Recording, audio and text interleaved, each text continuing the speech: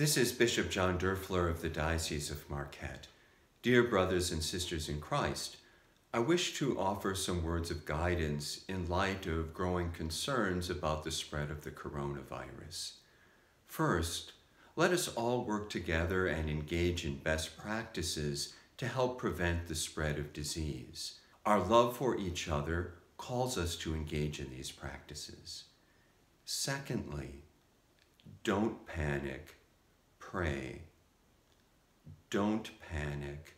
Pray. It's time for us to put our trust in the Lord.